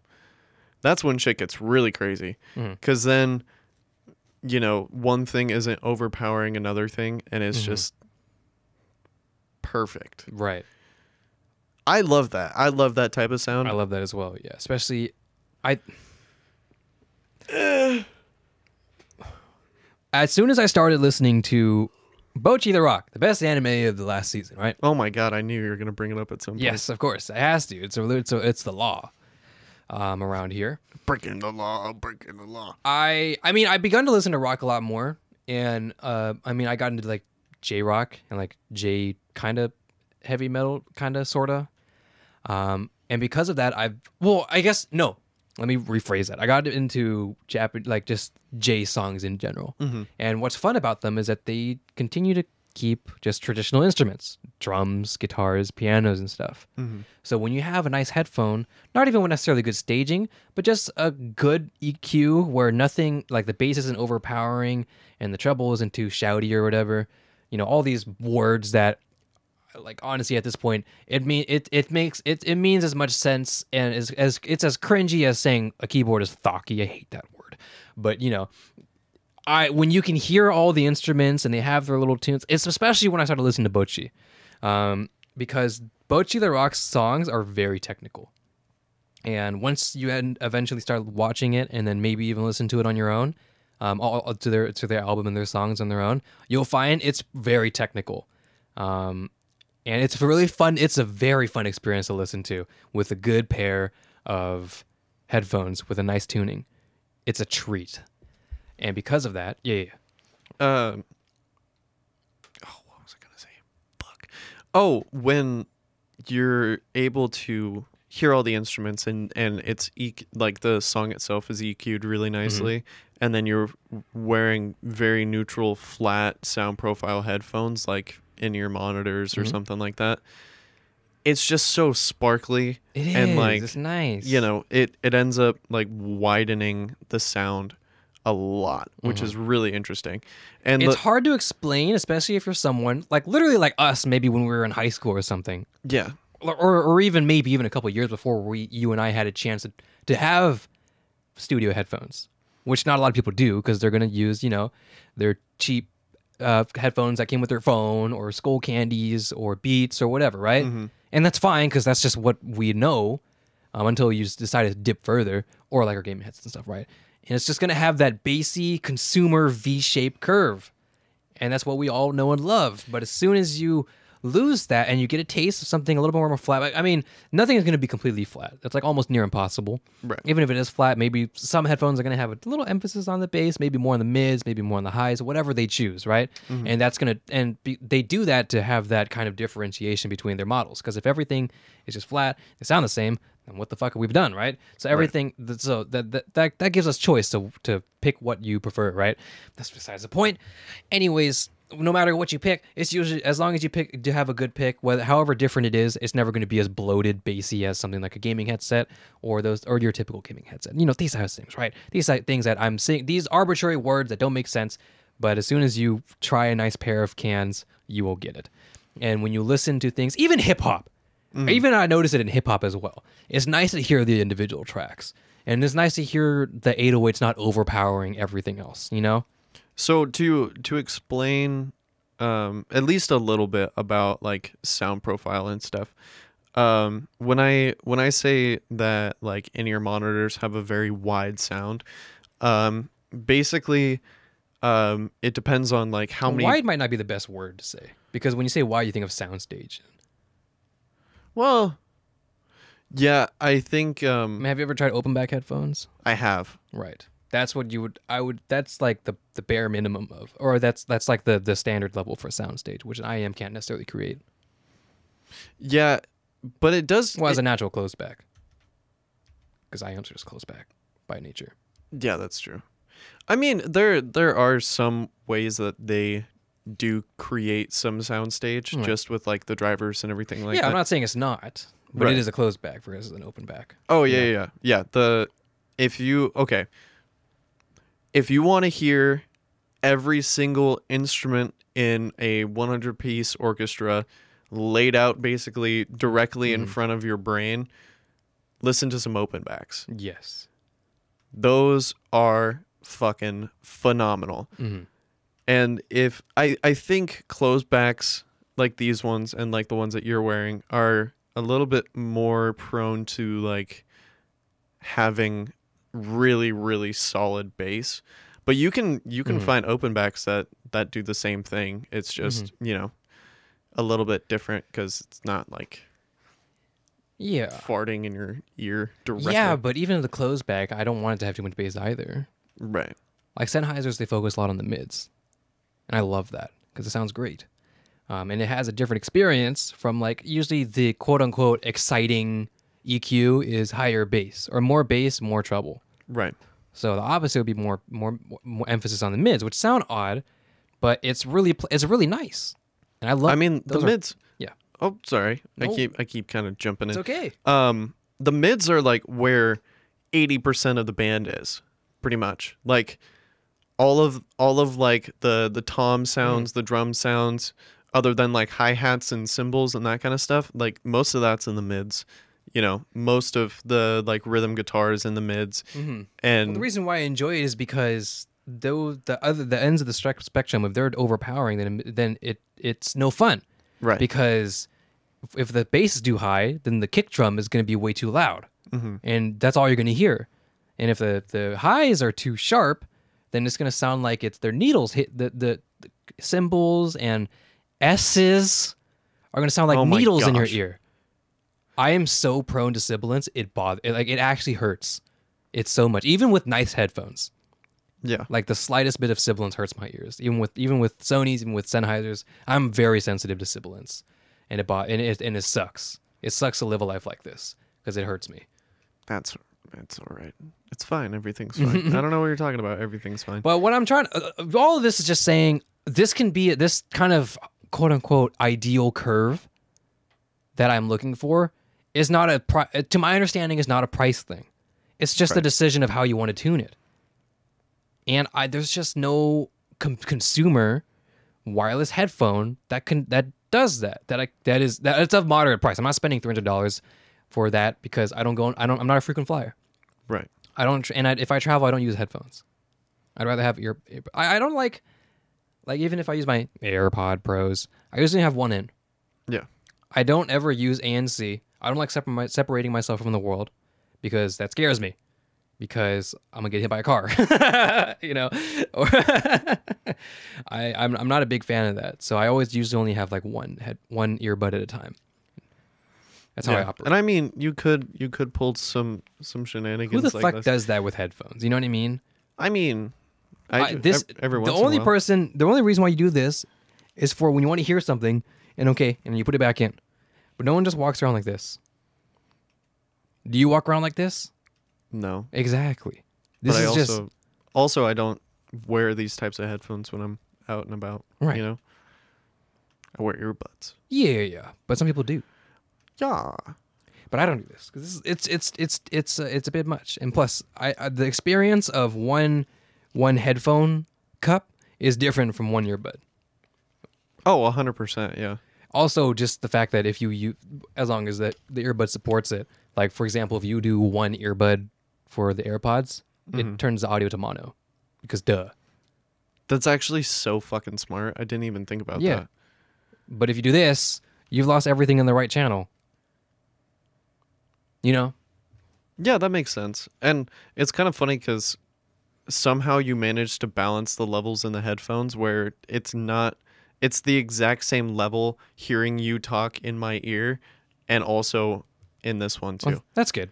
Thank you. Very, very, very fascinating. Anywho, I've been trying to get used to them basically. For the past couple of days, I've been trying to like daily them as much as possible just to get used to them. And to be fair, I have gotten pretty used to them. So maybe it's also just me just trying to remember how I remember that I can enjoy a V-shape if I really want to. But it's so like for Bocce the Rock, right?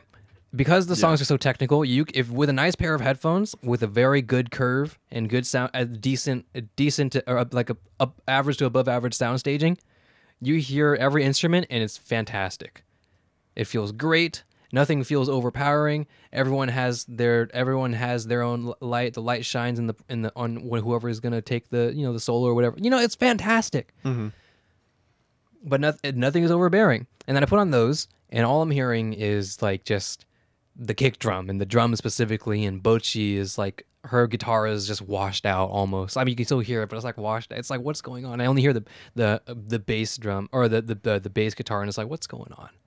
It's a fart can. It is a fart can, and I'm like, is this really what we listen to? No, it can't be. Am I sitting in the back of a 97 Corolla with a giant fucking 12-inch sub in the back? Yeah, I mean, I think it is just a case of I don't think it's a case of my ears have been debuffed but from age. I think it's the case of I've gotten a taste of fine dining. Yeah, it does get really hard when you are so accustomed to a specific sound and then you go back to what you were used to. And like, honestly, I don't even pay attention to the sound quality of my AirPods. Like, I quite frankly do not really care. It's just like when I'm out and about and doing stuff, I want to be able to listen to music. Yes. And so that's the only reason why I have them around. Like if I'm wanting to have like a high quality listening experience, then I have like in-ear monitors, and then I have some like really nice Bose headphones that I use. So here's another thing I want to mention that bothers me. Headphone reviews. So this has been a pet peeve of mine for years since I first got into the headphone, like the wireless earbud headphone, whatever. Because, it wasn't really popular until, Apple cut the headphone jack, and then Samsung and other Androids followed suit. And then fuck you, by the way, for doing that. Well, I don't really care. I don't like wires anyways. But as once like Bluetooth and wireless just devices got really popular, right? And maybe a couple years afterwards because it was so expensive. But as it got, more consumer grade, I guess, if you will, and you're looking for basically all you're doing is looking for alternative for AirPods because AirPods is too expensive, basically. And whether it be headphones or wireless earbuds, they talked about like, how good the music is and the sound is and the experience, and that's fine. There's one thing they never talk about, and it's latency. And it's and that is the number one first of all, I don't know if you've ever tried to,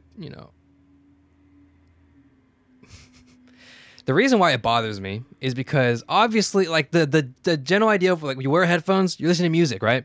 Yeah. Duh. No shit. What is the other fundamental thing that you do with headphones? Watch videos. Watch videos. Why is that never covered in a headphone review? Ever. There was one guy who did it. And it was Jim, the reviewer. I forget what his name was. Oh my god, I loved him. His videos were fantastic. Unfortunately, he doesn't make any videos anymore. He's moved on in his life. I don't mean he died. I mean like we need you to come back. Because he would talk about the latency if it included, because latency, it ends up being not just necessarily Bluetooth. It ends up being on a codec level. Like there's LDAC and there's other codec levels of which pertains to it's some nerdy bullshit, right? I don't need that. You don't have to do that. I know you don't really want to do that. I know a lot of headphone reviews are sponsored. I get that. But at least just tell me if you watch a video, is it like an old Japanese film where like, I'm going to call you? That? Yeah. Is it that? that old that stereotypical image. Japanese film. Godzilla! Where it's just not synced at all. That is so overlooked. I think people watch, especially nowadays, consume video, audio media more than they listen to music. That's true. Especially with TikTok, especially with YouTube and stuff. YouTube cheats, though. YouTube cheats because they add latency to the video according to your headphones. I don't know if you knew that. I did not know that. Yes, they do that. I found this out because one time, at least this is my experience with Apple. You can test this on your own depending on what wireless buds you use. But basically what happens is I found this out because sometimes I got YouTube Premium, and YouTube Premium allowed me to, get background play. So, excuse me, I'm getting the burps now. You can listen to music, listen to your videos, and you can close the app and you can do whatever. Or you can turn off your phone and it'll still play. Usually with like pause, right? And you're like, ugh. You know, so you have to leave the YouTube app on and leave your phone on, which sucks. But now you can close it. What I found was that once you go back into it, it pauses for a bit. Like the video pauses, physically pauses, and then, but the audio's still going. But the video like is trying to calculate itself to where the audio is, and then plays it syncs itself, and then resumes playing. And it's perfect. That's fucking wild. Why do I know this? It's because I edit Call of Duty. I edit gun sounds and Call of Duty things to music on a frame to frame, like frame perfect, sound wave perfect, you know, basis. That shit's so satisfying though when you get it like good. Yes, of course, right? But what I'm saying is the audio and the visuals are synced together. That's how that works. Sync to the music, sync to the gunshots, everything, right? Mm-hmm. That's how that works. But when you have wireless headphones, it sounds fine. When you're texting someone, do you have keyboard sounds? Fuck no, I don't. Oh, okay. Well, you're fucking weird. I love keyboard sounds. I'm also a keyboard guy, so you know. Well, I mean, keyboard sounds on a smartphone just seem. Is this getting picked up? Yeah. I love that shit. Makes me happy. But anyways, this is an example. If you have headphones with latency, you're gonna fucking hate your keyboard, Zach. You're gonna. I think that was so the reason much. why I turned off the sounds. Yes, exactly. And the reason why I know why YouTube does it cheats and gives and adds latency to their video is because their videos are perfect. My keyboard is not perfect. When I play games, it's not perfect. When I play rhythm games, it's not perfect. When I watch literally a video on any other platform, it is not perfect. That's why I know YouTube cheat. I've never seen it. I can't look it up. Maybe I'm not looking up the right search words. I don't even know how you would look it up, but it's something I've noticed. Whether it's silent or not, it's genius. The reason why, or the problem though, is that nobody else does it. So if I want to play, if I like, oh god, what was my point again? Oh yeah, reviewers. They don't talk about the latency, but if they do talk about the latency, they refer to YouTube, and because YouTube cheats, that's not okay. You need to watch like a movie on like a movie app or something. I don't know if Netflix does it, but you need to find literally like, I don't know, have a video play on Twitter or something, or a video on in your camera roll, or Safari or Google Chrome or Safari in the inbuilt app or whatever, to make sure that there is no cheating going on. Or get your damn phone, play a fucking rhythm game. I don't know, you know what I mean? Ooh. That's a great one, honestly. Yeah. Slam some Bang Dream or Project Sekai with some wireless headphones. And is it possible? Like I can do it with my AirPods because the latency is really good. I can't do it with those Anchors because the delay is so slight. It's slight enough where it's like, fuck me. Bad news bears. Bad news bears. And if there's like a tiny bit, it's okay because there's no way it's going to be perfect. Like the technology is not there yet. That's impossible. Right. But as small as it can be, because we all know what too much latency feels like. It's not fun. And when we hit that threshold, we can a lot of headphones, more than you think, enter that threshold. So that is just a pet peeve that I have. And unfortunately, those headphones over there follow suit. Fuck. That could be... It's not that bad, but it's noticeable. To me. I'm also really sensitive to that, so I don't know. Yeah. I mean, it very well could be that that's an issue with wireless headphones that has yet to be like really thoroughly investigated, just because I'm sure that, you know, they wanted it to be pretty damn close, and it was pretty damn close. Mm-hmm. And so I'm sure that they were just kind of like, fuck it, we'll just leave it alone for a while. Well, that's why they have this codecs, like I mentioned, like LDAC, for example, where that's a certification of it's like near zero latency type thing. Yeah. Right. If it doesn't have that, it's only Bluetooth, then, you know, there's going to be that bit, right? So, yeah, I don't know. That's just a random pet peeve, but I had to get him anyways because I got a long flight to the Philippines. So, you know, you gotta do what you gotta do. So, yeah, that's been my life recently. Sorry to kind of make it about me today.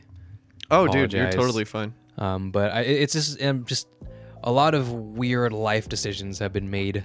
So, you know, I'm trying to find a weird, interesting balance again, and I think I'm doing okay. I'm definitely excited to hear how your trip to the Philippines goes. Thank you. But I got to survive. I got to do my best to survive by then. Finish all my edits, finish everything, unedit everything. So You got it. I believe in you. thank you. But yeah, thank you everybody for listening. If you are also a non-productive, non-morning, and non-organized person, give my tips a shot. Get a little teeny tiny handheld journal or whatever, notepad, notebook, and just jot some notes down. Figure it out. It's not too bad. Give it a go, and you'll be surprised at how far just having something written down, just having some sort of plan. Figure out that morning routine like I did. If I was able to do it, anybody can do it, I promise. Because I was fucking lost. I was long gone, baby. So yeah, do your best. Check the description as well. And do your best to subscribe and like the video and all that. I'll bring you over to, ooh, man. How about, fuck, I'm trying to think of a video to bring back to. Maybe just this last episode. Last episode was a good one with the talk about middle school. That was great. Oh, yeah. So yeah, thank you, and stay safe. Do your best. 2023 is it. Let's do our best, right? Yes. Cheers to that. I don't have any more coffee. Cheers. Goodbye, everyone. Goodbye. Be good people, you know.